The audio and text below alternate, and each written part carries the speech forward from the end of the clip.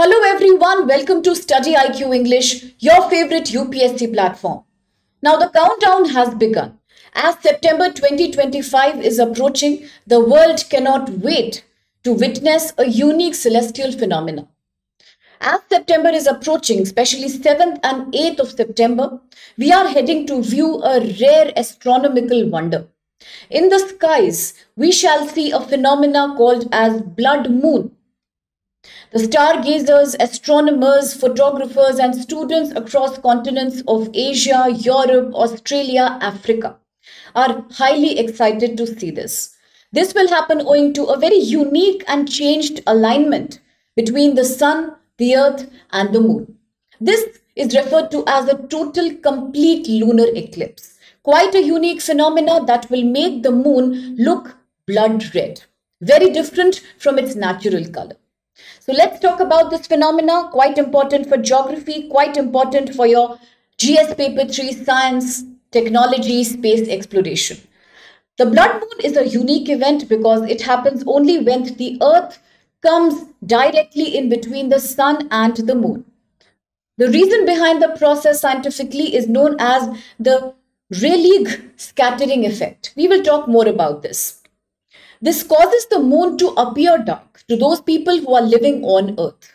This happens because while the shorter wavelength light, that's the blue light, is scattered everywhere, it is the longer wavelength red light that passes through the Earth's atmosphere. And owing to this diffusion of red light, we view the moon as becoming completely blood red in color. Now, talking about why is it such a rare event? Because although total lunar eclipses have happened in the past, but this one will be the longest of its kind in recent past. It will take about 82 minutes for the phenomena to unfold.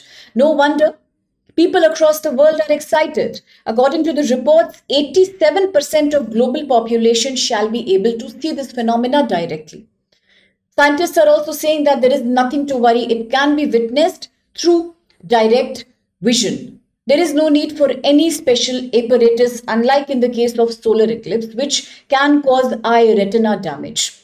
And since people across Asia, Africa, Europe, Australia can see it, it is creating quite a virality among people right now. During this total lunar eclipse, the entire moon falls within the darkest part of the Earth's shadow, which is known as the umbra. That's the darkest parts of Earth shadow we are talking about. And when the moon is within this dark zone of umbra, it starts appearing red-orange to us.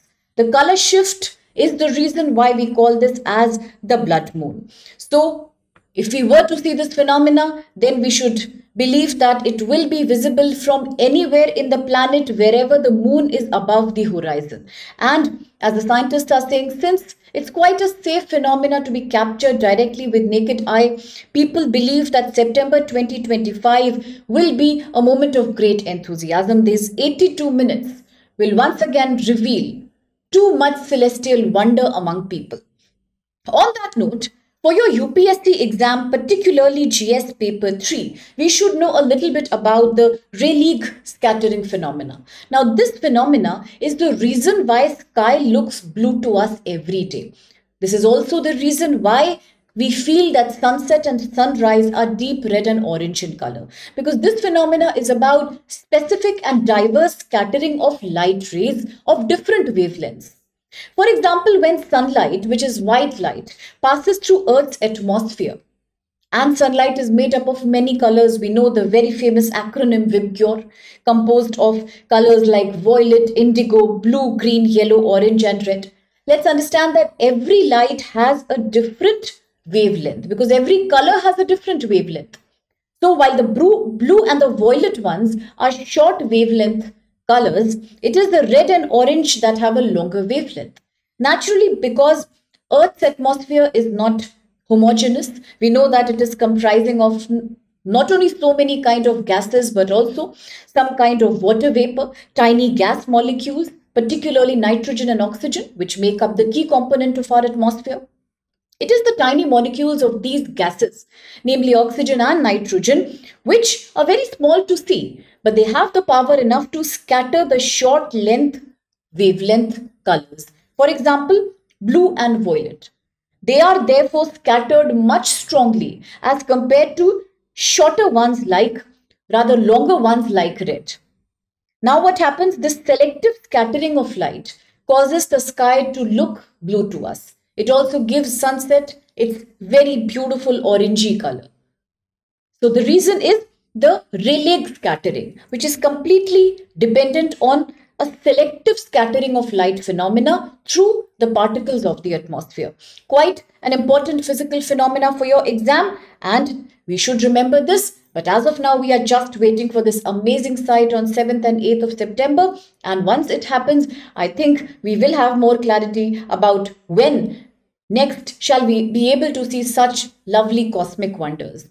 So as of now, before I give you a very important news, it is good to remind you that in case you want any specific topic to be discussed, any particular phenomena that you want me to cover, do let us know in the comment box and I shall present it to you immediately.